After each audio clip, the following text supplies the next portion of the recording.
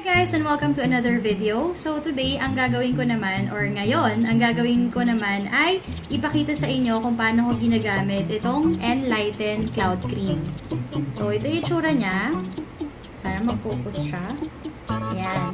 So may kasama siyang spoolie or small spoon, teaspoon. And then kaya ganito siya ka-blurred ng konti dahil linalagay ko siya sa ref before ko siya gamitin. Or every time na hindi ko ginagamit, nasa ref lang. So, okay. Ngayon, kanina, nag-film din ako. Gumamit ako ng O2 Bubble Cleanser dito sa side na to ng face ko. And ito, wala pa talaga kahit ano. Sana nakikita niyo yung difference and sana nabibigyan ng justice ng camera ko kung anong nagaganap sa totoong buhay. Ayun. So, ang gagawin natin, mag-a-apply din ako ng cloud cream dito sa side pa rin. Sa right side pa rin ng face ko kasi ito yung nalinisan ko ng O2 Bubble Cleanser kanina. Tapos ito, wala pa talaga kahit anik-anik. Water lang. Ayun, so gamitin natin to. Ito pala yung itsura ng product niya sa loob. Ayaw mag-focus.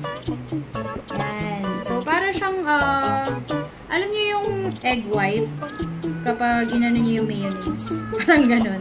May pagka-whipped cream like siya. And then, a little goes a long way pala for this product. I-dip nyo lang yung product ng ganyan. Kahit hindi nyo siya i-scoop eh. I-dip nyo lang yung product. Tapos kung ano yung makuha nyo, yun na yung ilagay nyo sa face nyo. Sobrang ano siya. Kung i-compare mo siya sa makeup or sa foundation, pigmented talaga or basta yun yung tamang term. Pigmented yung ano niya, product niya. So yan, ang gagawin ko lang ay hahaluin ko muna siya ng very very light. Tapos kukuha ko ng product pa ganyan. Then, angat mo lang kung ano yung product na nandyan. Actually, sobra pa to sa right side para sa isang part lang ng face ko. Okay. Nilalagay ko muna siya dito. Yan. Konti lang ilalagay natin, guys. Kasi sobrang, ano talaga to eh, bonggels eh. Yan. May natira pa, diba? Ang dami pa natira sa spoon niya. Tapos ito lang yung product na lalagay ko sa mukha ko.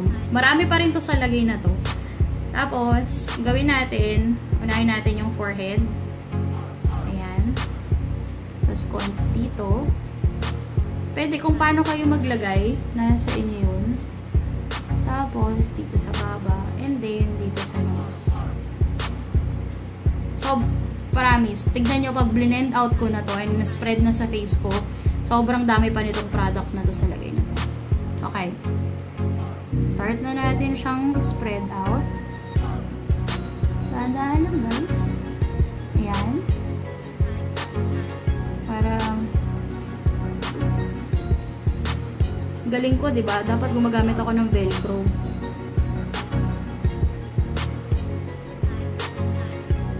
Ayan. Okay, baba. Perfect to sa mga tamad mag-makeup. Ito yung sinasabi ng no makeup look. Okay. Hindi ko alam kung na-spread ko siya na maayos. Pero baka may product pang natitira.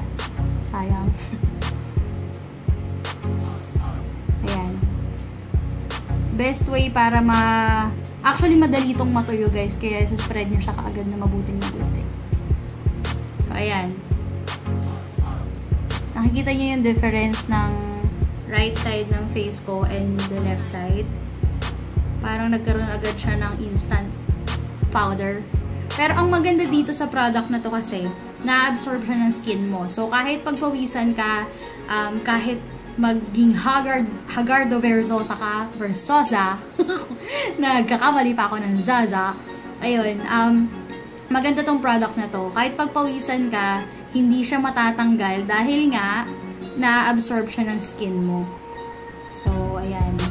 Pinagpapawisan pa po ako, mga kaibigan. Nakikita niyo ba yung difference ng right side at left side? Sana nakikita niyo and nabibigyan ng justice nitong camera ko. Again and again and again. Mag-improve tayo sa camera, promise next time. So, ayun. Ito ang effect ng Nlighten Cloud Cream. Okay? From Nworld. And if you want to have this product, just give me PM. PM nyo ako or contact me on my cell number na nakapost sa mga pictures dito sa page ko. Or also, send me a Viber. Nakalagay din yung Viber information ko dyan. So, ayun. Pag-usapan natin and ma-explain ko ba sa inyong mabuti kung anong meron dito sa product na to. Okay? So far, ayan ang effect niya. And thank you for watching this video. I hope to see you guys on my next one.